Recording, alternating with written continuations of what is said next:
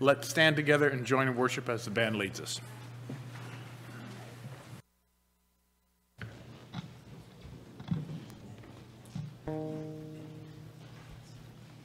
We're here in the presence of our holy God. Pretty amazing, isn't it? We can only approach God through the cross, where our sins are paid for and we are washed clean and we are made righteous. We have to go to the cross often as God reveals more to us about ourselves and about himself and about his ways. And so let's sing, Lead Me to the Cross.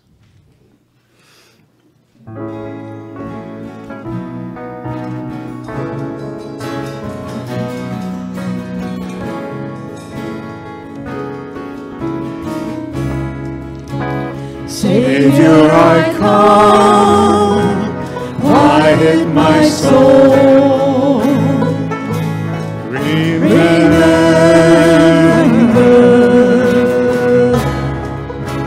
redemption still, where your blood was spilled for my ransom. Everything I once held dear, I counted all as lost. Lead me to the cross where your love poured out. Bring me to my knees, Lord, I lay me down. Rid me of myself, I belong to you. Oh, lead me. Lead me to the cross.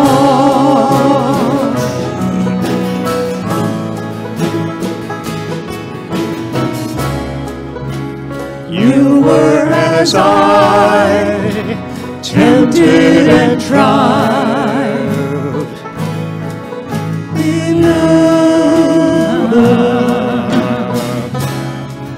The Word became flesh for my sin and death. Now you're risen.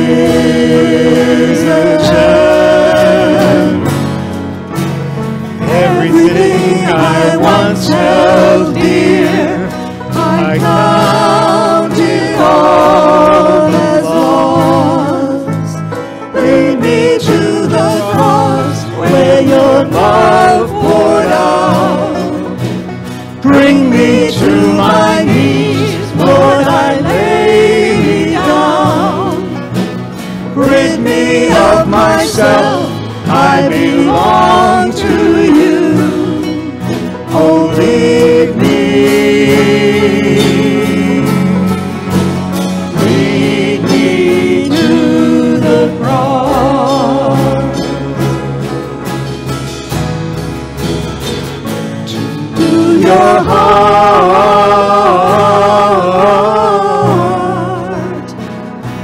To your heart.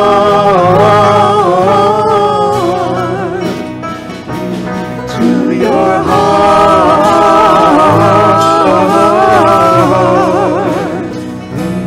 To your heart.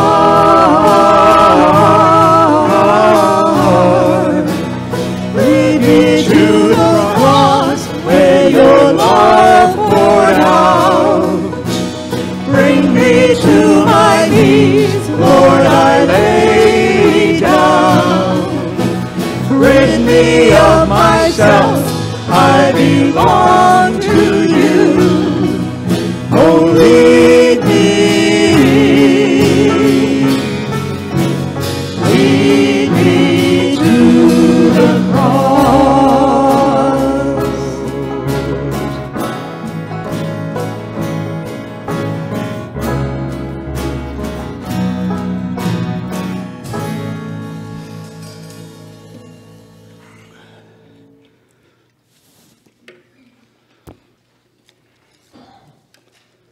This one's an echo song. So echo Jane as we praise.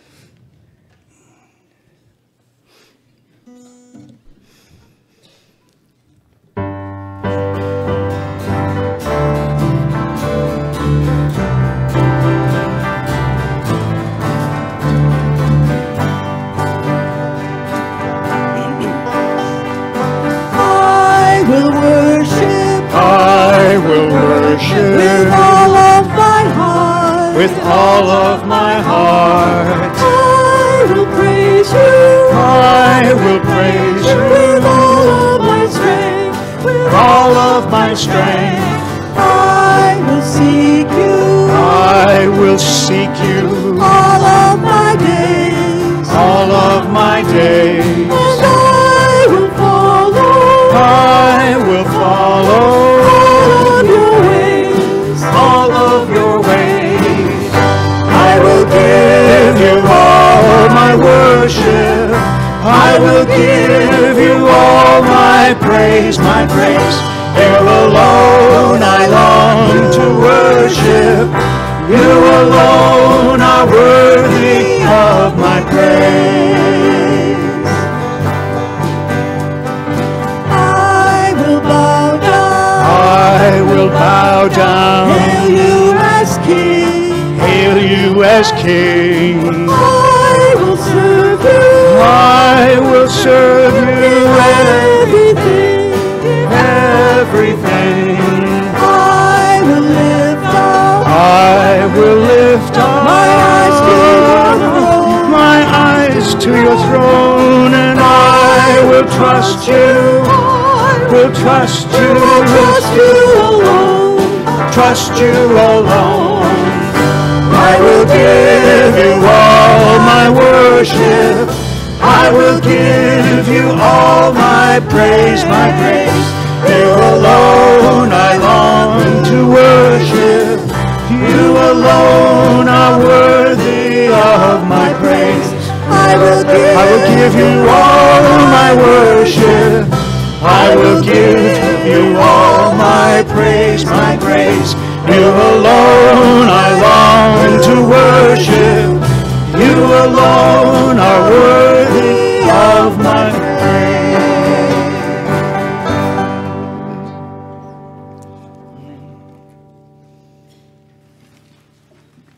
Good morning. I have to embarrass my sister, who is here with me today, over there with my wife Sandy, my sister Linda and her husband Neil. Welcome. They came down from New Hampshire. They're not that far away, but 2 hours is 2 hours, you know. So I'm just happy to have her with us. The call to worship. Protect me, O God, for in you I take refuge. I say To the Lord, you are my Lord. I have no God Apart from you. The Lord is my chosen portion and my cup. You hold my lot. Therefore my heart is glad and my soul rejoices. My body also rests secure. For you do not give me up to Sheol, or let the faithful one see the pit. You show me the path of life. In your presence there is fullness of joy.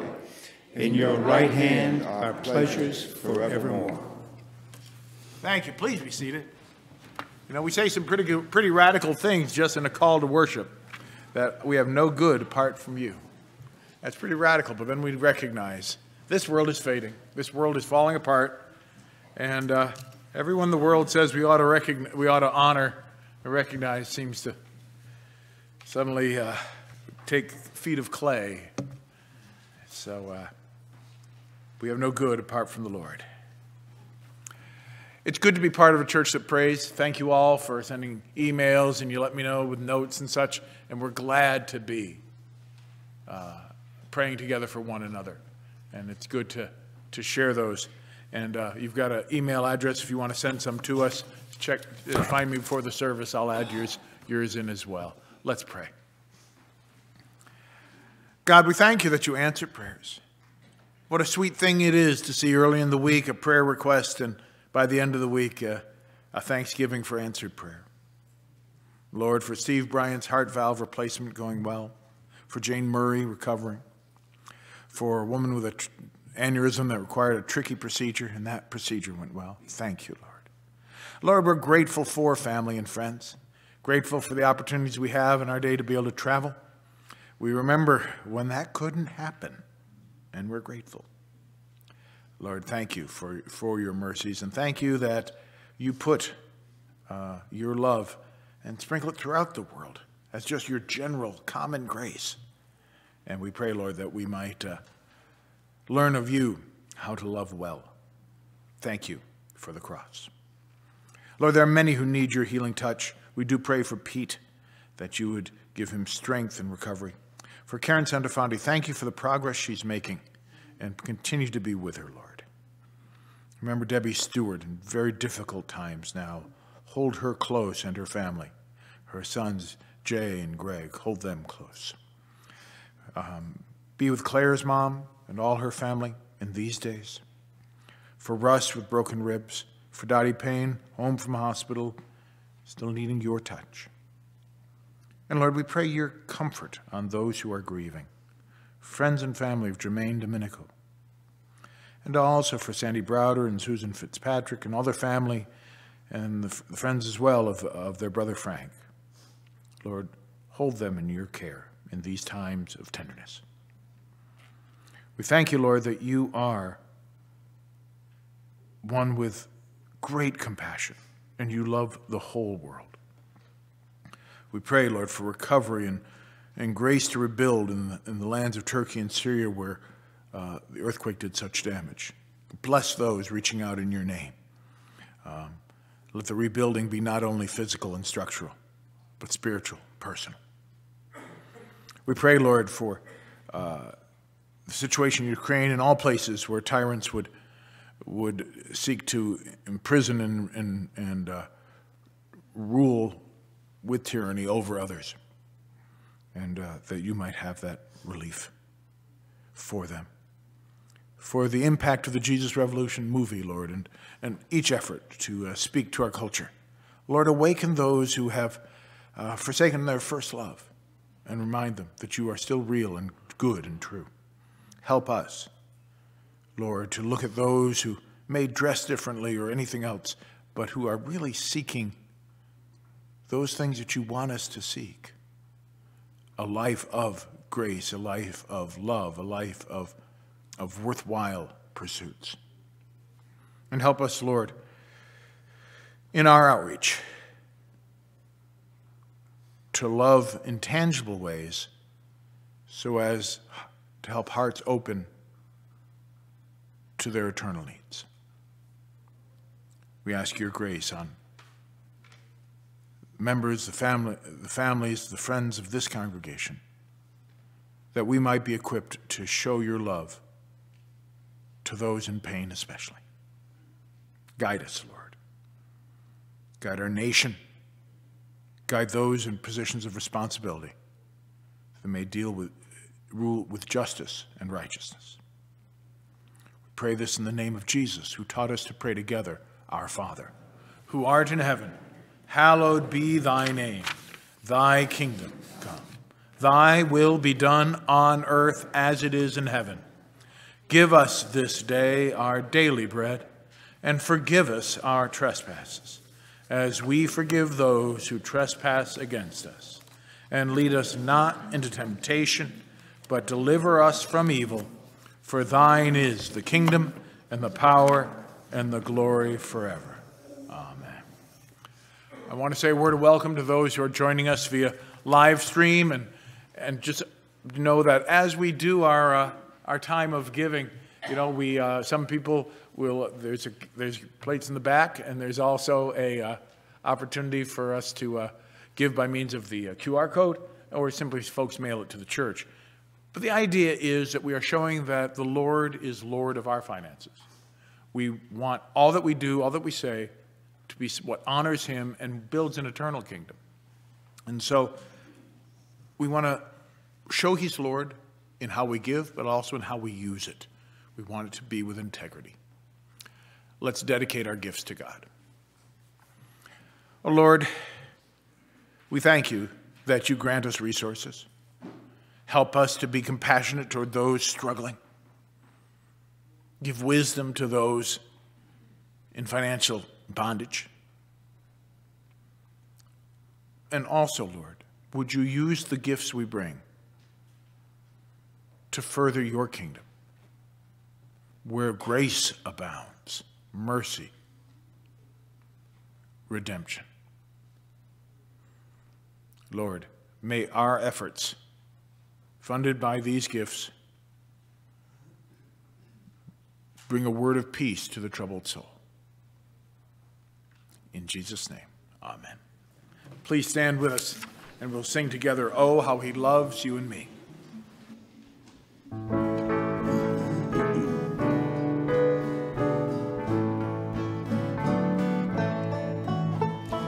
Oh, how He loves you and me.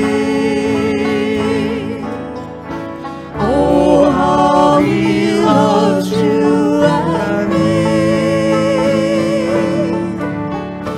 He gave His life, what more could He give? Oh, how He loves you. Oh, how He loves me. Oh, how He loves you and me. Jesus to Calvary did go, His love for mankind to show. What He did there brought hope from despair. Oh, how He loves you. Oh, how He loves me. Oh, how He loves you and me.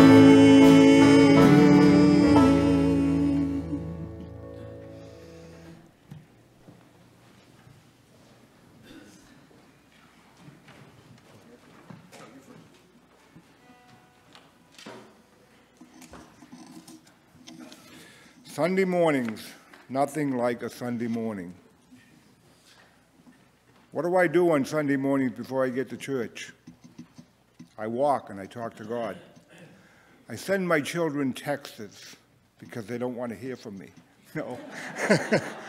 It's the way they listen, and it's the way I can get their attention. I send them texts with Scripture on Sunday mornings. And I text them every day telling them that I love them. Because you can't always tell them that in person because they're busy, and so are you. So text your kids. Tell them you love them. They'll text you back, okay? And when they're in trouble, they will text you and ask you a question. But God's Word is just so amazing, and His love is so incredible that I'm always overwhelmed when I'm walking on Sunday mornings in the dark with a flashlight in the Hanson streets. But it's a special time, okay? And He always gives me some kind of word. And His word this morning was, most people know Jeremiah 29:11, but Jeremiah 29:13 says, if you seek me, you will, with all your heart, you will find me. So I have a question for you this morning. Are you seeking Him with all your heart, or are you just looking around? Ask yourself what you're doing. He loves you so much. It's incredible. And even if you walk in the wrong direction, He'll come and find you. And that's the story this morning with Jonah and Nineveh. He's looking for them to repent. He will forgive you. Okay? Just ask Him. Be clean. Be fresh. Text your kids. Tell them you love them. You know? It's important. God loves you. So do I. Anyways, this morning's word is from Jonah 3:4-10. Jonah began to go into the city, going a day's walk, and he cried out, 40 days more, and Nineveh will be overthrown. And the people of Nineveh believed God. They proclaimed a fast, and everyone, great and small, put on sackcloth. When the news reached the king of Nineveh, he rose from his throne, removed his robe, covered himself with sackcloth, and sat in ashes. Then he had proclamation made in Nineveh by the decree of the king and his nobles: no human being or animal, no herd or flock, shall taste anything. They shall not feed, nor shall they drink water. Human beings and animals shall be covered with sackcloth, and they shall cry mightily to God. I shall turn from their evil ways. All shall turn from their evil ways and from the violence that is in their hands. Who knows? God may relent and change his mind. He may turn from his fierce anger so that we do not perish. When God saw what they did, how they turned from their evil ways, God changed his mind about the calamity that he had said he would bring upon them, and he did not do it. This is the word of the Lord.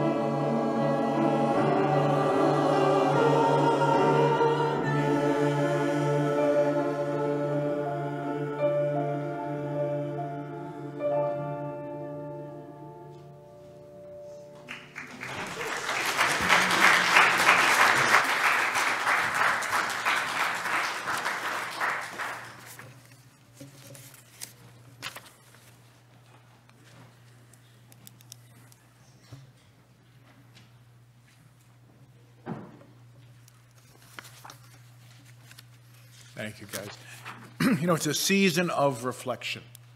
Been doing some looking toward Holy Week, Palm Sunday, be the 2nd of April. 8th and 9th will be Maundy, Thursday, Good Friday. Maundy, Thursday still shaping up the communion service, some special music from the choir. Good Friday is going to be at 7 o'clock at night this time, and very much a meditative time. Remember, Easter sunrise morning, 6:30, we'll be down at Lake Monpont and on that nice area in front of the water by the inn at Monpont. And then real festival worship here at 10. But to get there, we need to do the work of appreciating. And that's part of what Lent is. It makes us reflect. Now, some things that ought to make you think don't, and I'm going to start with talking about a bug, and that's some would say that the praying mantis is the official insect of Christmas. You knew that, right? Not because they appear to be such religious critters, striking a pose that resembles, at least to those with a active imagination, a person kneeling in prayer.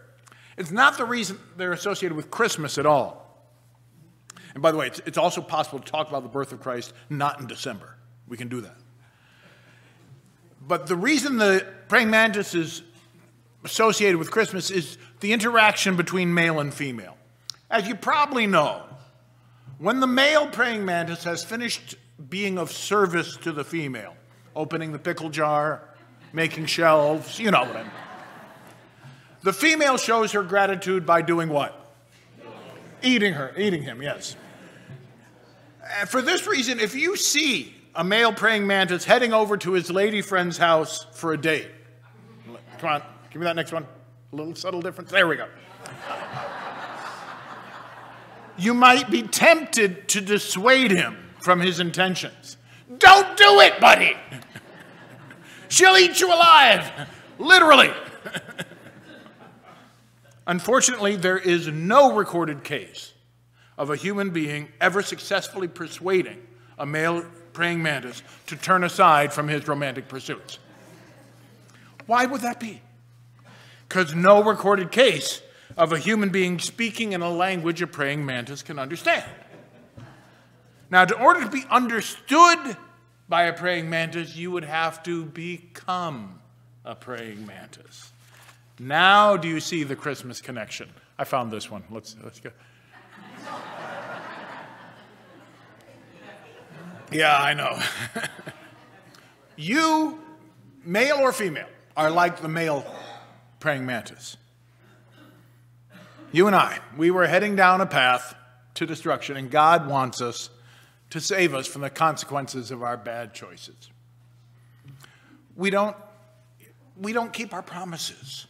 We become so self-concerned that we cause pain to the people who should mean the most to us.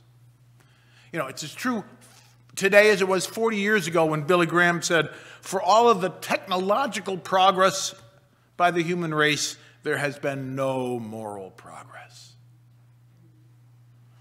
It was always thus. God has always desired to persuade men, women, and youth to choose a better path. But merely sending the message through the lips and actions of mortal prophets was not accomplishing the task. So God put on flesh. That's what Christmas is all about, Charlie Brown. To show us, to do for us what we could not do for ourselves. And that saving action didn't stop with his being born in a stable. Jesus taught us about the kingdom of God and died to pay the penalty for the sins of everyone who would believe in him. But it was crucial for people to believe in him. And one problem was people didn't even know what they were missing. And we see that in today's gospel reading from Luke 11:27 to 32.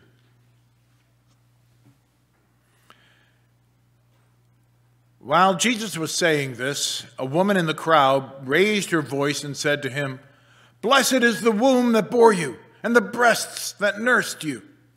But he said, blessed rather are those who hear the word of God and obey it. When the crowds were increasing, he began to say, this generation is an evil generation. It asks for a sign, but no sign will be given it except the sign of Jonah.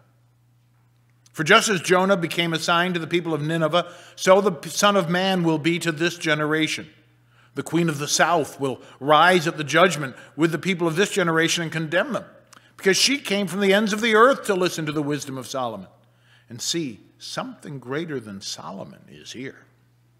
The people of Nineveh will rise up at the judgment with this generation and condemn it, because they repented at the proclamation of Jonah. And see, something greater than Jonah is here.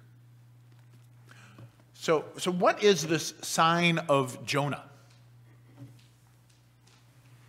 There were two passages I could have read from where Jesus talked about Jonah. Today's purpose, I chose this one, but Matthew 12:40 actually explains the sign itself. Just as Jonah was 3 days and 3 nights in the belly of a sea monster, so for 3 days and 3 nights the Son of Man will be in the heart of the earth. This is one of the times when Jesus predicts not only his own death, but also his resurrection. What's unique here is he's explaining the purpose of the resurrection. What I hope to have you see this morning is that Jesus' resurrection is God shouting, turn around, to travelers on a dead-end road. In his wonderful books about life as a rural veterinarian in Yorkshire during the mid-20th century, James Herriot describes his boss as prone to a bit of showmanship. Siegfried Farland would place 2 chemicals in the center of a horse's infected hoof, solely to have the owner see a violent purple sputter and fizz that came out from it. It had no legitimate beneficial medical purpose whatsoever. But it did convince the unsuspecting farmer that modern medicine was worth every penny. Was there a legitimate purpose to the signs and wonders which Jesus performed? Was this merely showmanship, sleight of hand magic? Considering Jesus told the apostles that they would do even greater things, he seemed to be sure they had a purpose. In the book of Romans, St. Paul described his apostolic career this way: I will not venture to speak of anything except what Christ has accomplished through me to win obedience from the Gentiles, the non-Jews, by word and deed, by the power of signs and wonders, by the power of the Spirit of God, so that from Jerusalem as far around as Illyricum, I have proclaimed the good news of Christ. Jesus did not perform miracles to fascinate and entertain.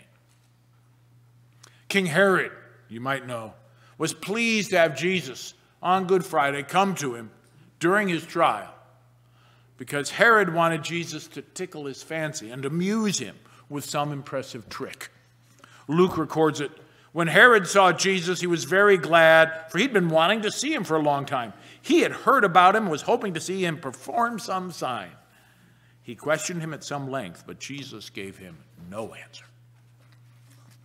So if you think the Son of God gave up his glory to entertain you, you are not taking life and death as a matter of life and death. When the religious leaders say, we wish to see a sign from you, Jesus said, an evil and adulterous generation asks for a sign, but no sign will be given to it except the sign of the prophet Jonah. The purpose of the signs and wonders is to testify and convince.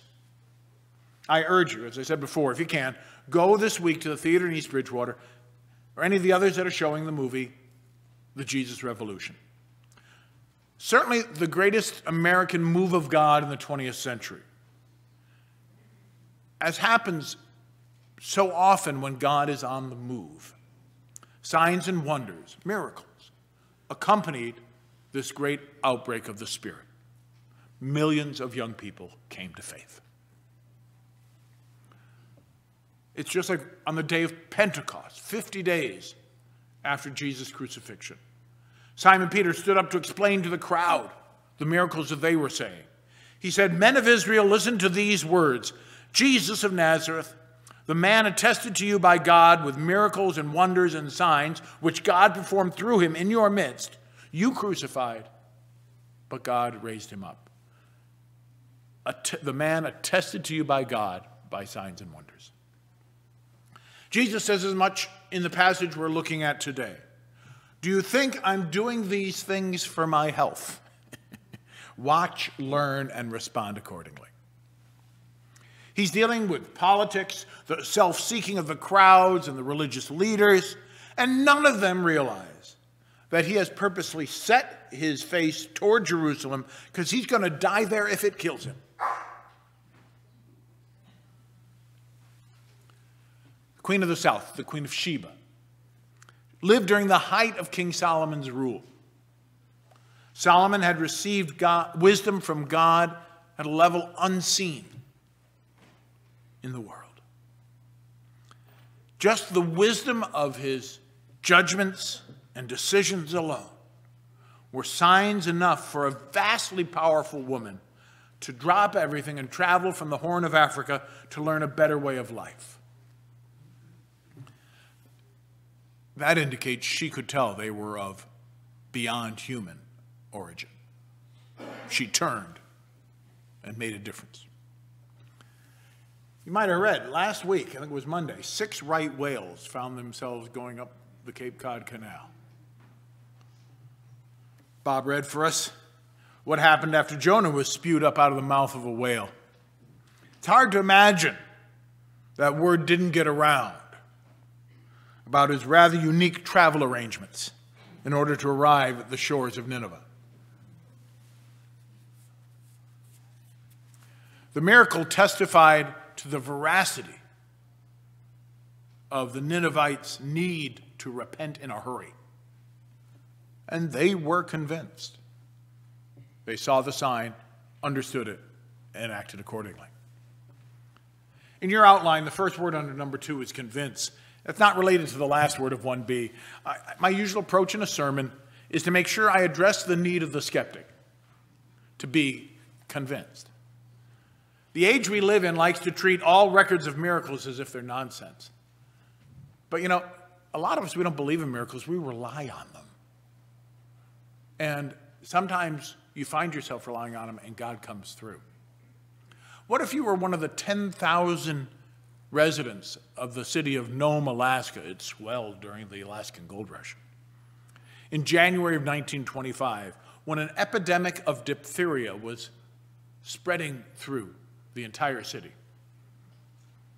A quarantine. Do I need to explain what a quarantine is? Okay. Slowed the spread, but the entire population of the town was likely to be erased.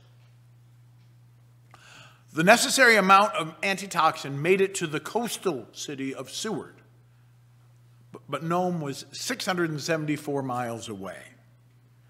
20 dog sled mushers, in partnership with about 150 sled dogs, traveled the distance in 5.5 days, saving not only Nome, but also surrounding communities from the developing epidemic.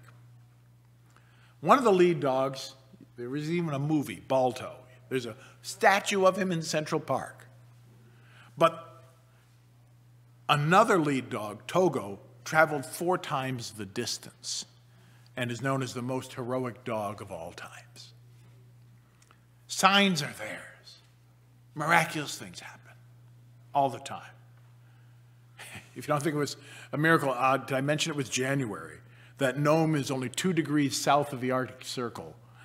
And the average high temperature today there is 13 degrees Celsius, Fahrenheit.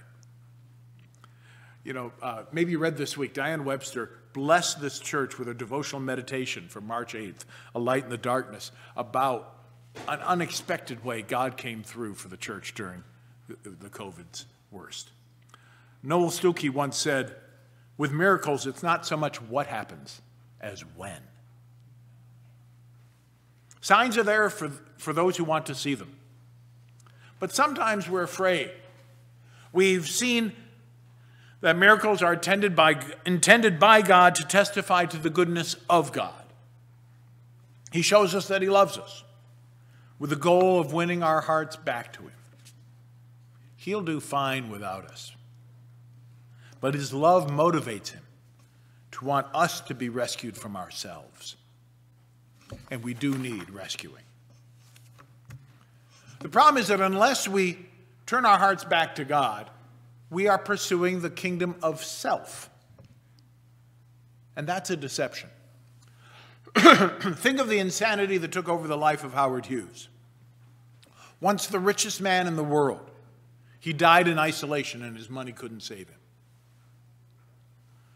You know, thousands upon thousands of people who taste a little success have ended up dead or destitute because they thought they could now indulge the cravings now that they had money. Like the ring in Tolkien's trilogy, that which we think gives us great power when we possess it ends up controlling us. There is a kingdom of evil just as real as the kingdom of God. It's a lie of hell that says you can be happy by focusing on what you want. My father used to quote Ben Franklin, "The man in love with himself will have few rivals." But God doesn't want us to be miserable. Jesus provided the solution to the dead-end kingdom of self with a sign that changes minds. He said, "Seek first the kingdom of God and his righteousness, and all these things will be added to you." All these things meant food, clothing, everything else we need. God knows us. God made us. God loves us. He knows what we need, how to get it to us, and he wants to provide it for us. The solution to the deceptive kingdom of self is to prioritize seeking the kingdom of God. If he's king, that makes you or me an obedient subject. In our gospel reading, Jesus is upset with the crowd because they aren't responding correctly to the phenomenon of the coming of God's Messiah, the Savior, Christ. He said that a sign bigger than the miracles that he's done, and he's referring to the resurrection, that sign is coming. And the way they've reacted already is a pretty good indication of how they will react once he's risen from the dead. And there are three responses. You can group the responses into three categories. And the first response we see from the religious elite. These folks are determined not to be impressed by Jesus, because that would mean sacrificing their own position of power and privilege.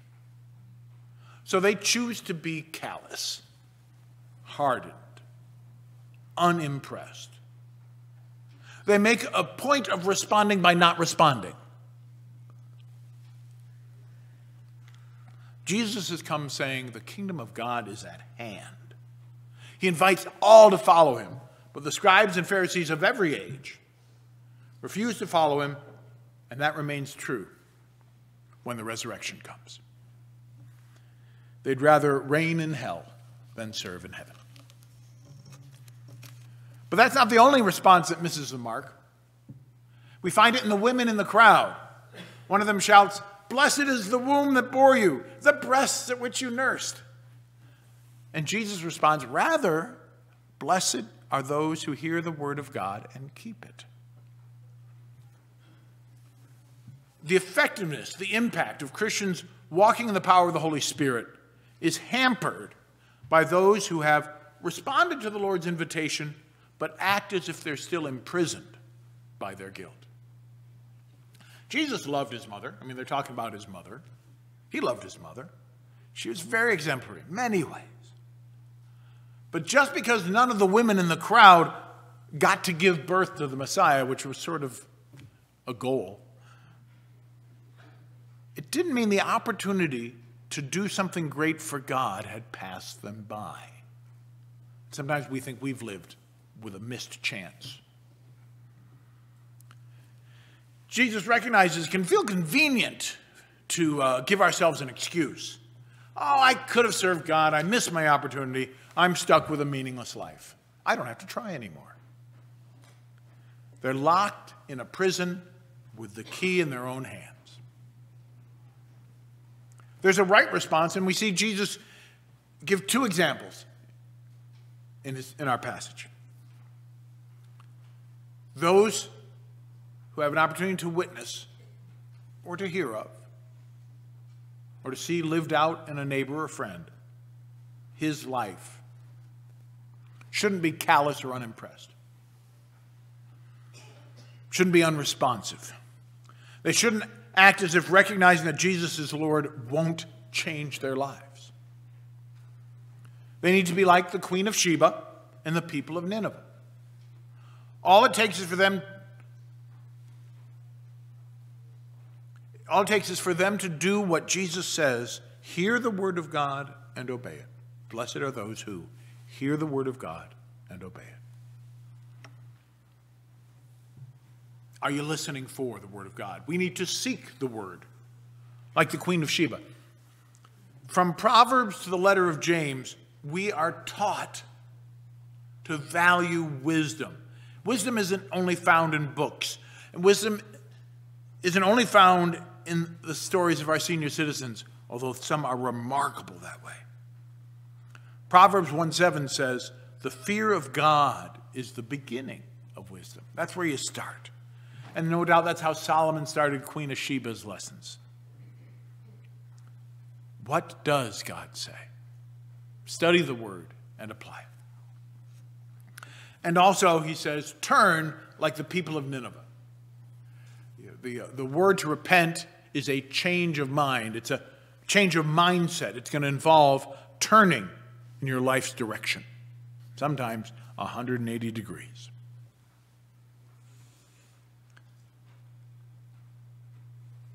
The reading from Jonah ended, God saw what they had done, that they had turned from their evil ways, and he did not do the calamity he had been going to do. Let's be real. For many of you, you love God. But there's one thing that you know God does not like, but you want to say it's only one thing. This is a time for reflection. This is a time for coming to the cross. That only one thing is not just one thing. It's the nose of a camel, and it's under your tent. When your camel stands, your life will be turned upside down. So, let me encourage you to kick the camel in the snout in the name of Jesus. The recovery community has a phrase, take a searching moral inventory. It's a Christian practice that the Christian founders of AA brought in. We would echo the words of St. Paul, examine yourself.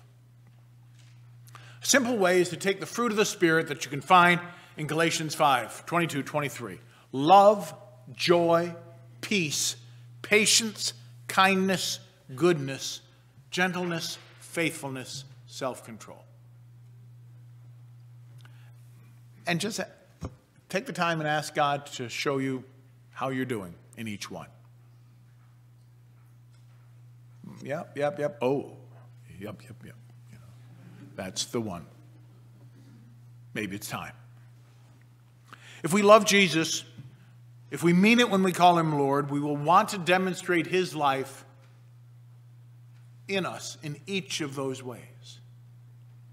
You know, Lord, I renounce my behaviors that are at odds with any of the fruit of your Spirit. Change me. Help me to walk in ever-increasing obedience. Jesus wants us to hear the word of God and obey it. What is the word of God? Well, it's not rocket science. The way of Jesus is easy to put into words, for his yoke is easy. But it will take your whole life, and you'll still be getting better at it. The plaque on the stone by the corner bench has the motto that guides our youth. It's also the first 2/3 of our irreducible core: love God, love people. Those are the two great commandments. Jesus shows us what love is, what it looks like. And he said, on those two things, love God, love your neighbor, hang all the law and the prophets. What would be the loving thing to do? What would love the way Jesus loved and loves? Second part of this, of a summation of the Word of God, is that we are to listen and obey to his call to be about the kingdom of God. The kingdom of God requires people to turn away from the kingdom of self. Kingdom of God is a privilege to live in, but to enter in, we require that God is king, not us. In the kingdom of God, God rules. All who will can enter. Jesus is not here for our entertainment. He took up the heroic task of bearing the penalties that were due to you and me. He bore them. You don't have to bear the guilt in your own life of something in your past. It was his mission to bear it, and he was able. He put death to death and rose from death. That was the sign that changes people's mind. Jesus' resurrection is God shouting, turn around, to travelers on a dead-end road. He invites us, urges us, calls to us to heed the warning. And he answers every cry for help. I'd like to invite you to join me now for a moment of prayer.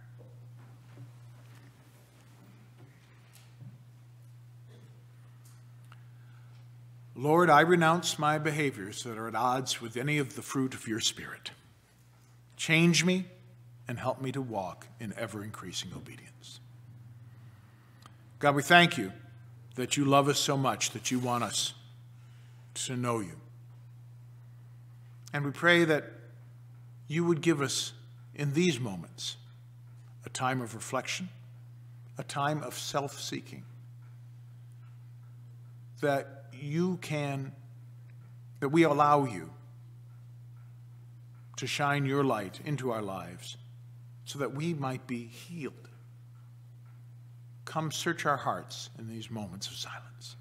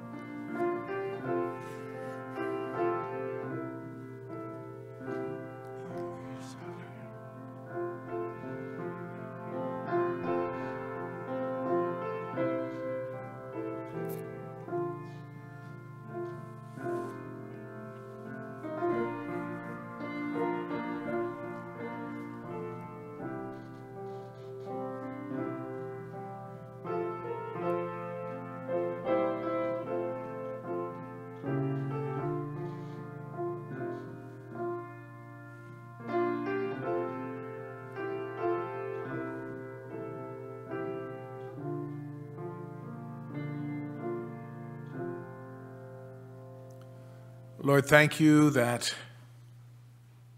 those things that you are urging us to let go of,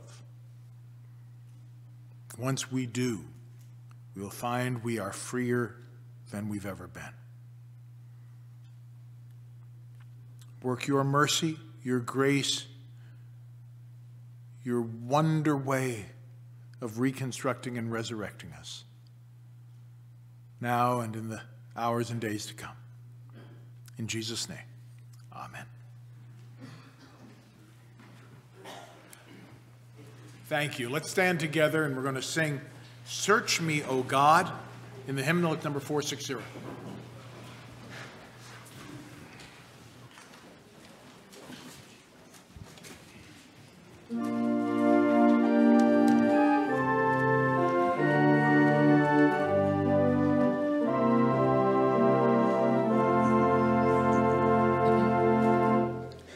Search me, O God, and know my heart today. Try me, O Savior, know my thoughts, I pray. See if there be some wicked way in me. Cleanse me from every sin and set me free. I praise thee, Lord, for cleansing me from sin. Fulfill thy word and make me pure within. Fill me with fire where once I burned with shame. Grant my desire to magnify thy name. Lord, take my life and make it wholly thine. Fill my poor heart with thy great love divine. Take all my will, my passion, self, and pride. I now surrender, Lord, in me abide.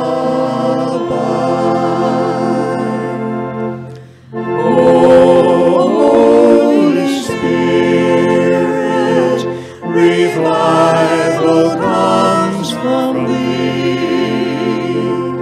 Send a revival, start the work in me. Thy word declares, thou wilt supply our need. For blessings now, O Lord, I humbly plead.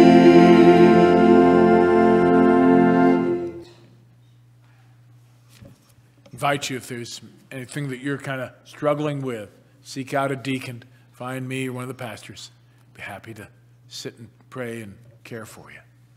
Receive the benediction. Lord, send us forth into this world, cleansed by your grace, with our lives' direction heading your way. By your grace, allow us to encourage others to join the path, to make progress on your path. And Lord, put your Spirit on us, that we find your grace for each new day. Through Jesus Christ our Lord.